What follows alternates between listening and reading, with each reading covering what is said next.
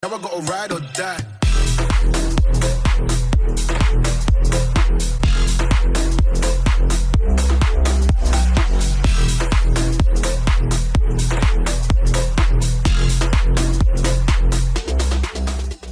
What's going on YouTube, just Jake here, welcome back to my channel for another GTA 5 video, and in today's video we're going to be building the Dodge Charger Hellcat from Fast and Furious 9. Now this is a requested build, and this build was requested by Sol Brennestro. I hope I'm pronouncing your name correctly there, my man. And he's asked, could you try and make Dom's Dodge Charger Hellcat from F9? So here we are using the Dominator GTX.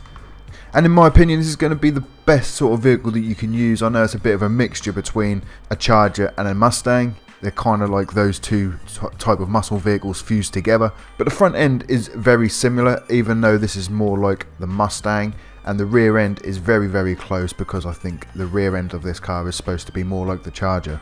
But all in all, in my opinion, I think this is the closest type of vehicle that you're going to get in the game to try and replicate the F9 Hellcat. So without any further ado, my dudes, let's jump into the armour as always and purchase 100% body armour. Then we're going to go to the brakes and grab the race brakes. So then we're going to skip past the front bumpers straight to the engine. So then we get two options for engines. Obviously you get a brace bar and then you get the engine tunes. Brace bars don't really matter unless you're one of those people that go to car meets or whatever it is you do. Lift your hood and you show off your engine, whatever. So you can purchase a brace strut if you want to. It doesn't really matter. I'll just go with the GT one for now. But it's not essential. You don't need to purchase it. Then we're going to go to the engine tunes and we're going to get the level 4 engine upgrade. Next we've got the exhausts. So there is loads of options for the exhausts, and I think the stock ones are going to be the best ones. Even though these rally exhausts and all these centre exhausts look really, really good, we need it to be over to the left hand side of the rear. And like I said, these central ones look really cool, man. But then we go down to kind of strange territory.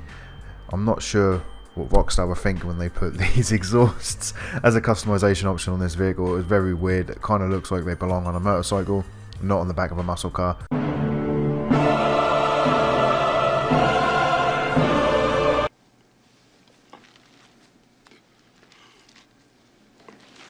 Yeah, not for me. But anyway, we want to try and stay as true to this build as possible, so the stock exhausts are the one you want to stay with. Then we're going to go to the fenders. Now this Hellcat is a wide body, and the best and closest thing we're going to get to a wide body are these. Not my type of thing. I feel that they look a bit meh on this, mainly because they're not like going the whole way across the wheel arch there. It's really weird how it's kind of like just a partial wide body arch on there. It's really odd, and it doesn't really taper off or anything like that. It's sort of like it's just stuck on there. But the Hellcat from Fast 9 does have a wide body, and wide body arches similar to these is what we're going to need, so we're going to grab those. So then we're going to skip past the grille and go into the hood. Now the Hellcat from F9 does have a really mean looking hood, and it is very similar to this bad boy, the vented hood scoop. So that's the one we're going to go for. Then we're going to go into the lights and purchase the Xeon headlights. So then we're going to skip past mudguard, plate, rear panel, and then straight into the respray. Now the biggest disappointment about this build is the fact that we can't get double racing stripes the whole length of the car. We can't get them at all, not even a whole length. We just can't get racing stripes on this vehicle, which is really weird because it is a muscle car. It is kind of like half Mustang, half Charger, so it is really odd that Rockstar hasn't given us the option to have racing stripes on this vehicle, but that is what it is. So that's the glaring issue with this build, unfortunately. The one thing we're not going to be able to do is the double racing stripes. So then we are going to jump straight into the respray. We are going to get a metallic on this, and it is going to be the metallic anthracite black. And then you want to just go and purchase the same colour for the secondary. So the next category we're going to go into is the roof, and you want to go and grab this stripped roof. Next we've got the side skirts, and we're going to go and grab these extended skirts. The next option we've got is the spoiler. So from what I can see from the pictures, is it does have a slight ductile spoiler. So hopefully, fingers crossed, we can get some sort of ductile spoiler. And surprisingly we can't. That is shocking that we can't get a ductile spoiler. Well, I suppose it's not too bad, because the rear of the car actually kind of looks like a ductile spoiler anyway, if we look at it like this. But it's a shame we can't get a small extension onto that. But yeah, like I said, the rear of the car kind of has that ductile spoiler look anyway, so it's not a big deal. So we're going to skip past the spoilers then. Suspension, we are going to go with, we're not going to go competition, we'll go with a street suspension for this one. Transmission, we're going to get a race transmission and turbo tuning.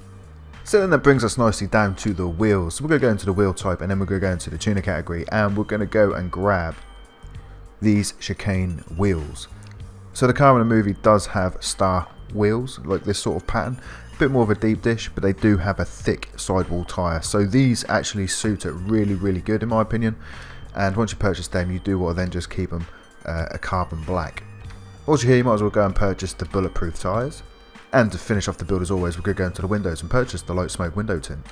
So you have it, my dudes. There is Dom's Dodge Charger Hellcat from F9, aka Fast and Furious 9. Thanks again to Saul for requesting this build. It is much appreciated. It is one of those vehicles that I wouldn't have really thought of doing until the movie was released, but as he requested it, and this is Thursday, and it is a request build, I thought, what the hell, man, let's do it. And like I said at the beginning of the video, this car is kind of like a mashup of a Mustang and a Charger in my opinion. It actually looks really, really cool. The front of it doesn't look that too far away from a Hellcat in my opinion as well. The only downside, the only massive downfall to this car or this build is the fact that we can't get that double racing stripe. But other than that, everything else looks pretty much spot on. Yeah, so like I've already said, my dudes, this is Thursday. It is a request build, so if you guys do have any requests for any sort of build you want me to create in of GTA 5, then drop me a comment down below, and I'll see if I can get to it as soon as possible. I do have a few requests backed up now, because of, you know, a lot of you people, a lot of you good people have been requesting builds that you want me to create in GTA for you. I will get round to doing the majority of them, or get that round to doing them as fast as possible. But like you know, I am only doing Thursdays at the moment. And as you guys know, I did miss out last Thursday because it was my birthday. And yeah, so I'm back this week, back at it with the request builds. So like I said, if you do have a request in mind, make sure you hit me in the comments. So with that being said, my dudes, this is the end of the video. I hope you guys did enjoy this one. If you did, make sure you hit that like button and also subscribe to my YouTube channel for more videos like this. And until next time, I'm out. Adios.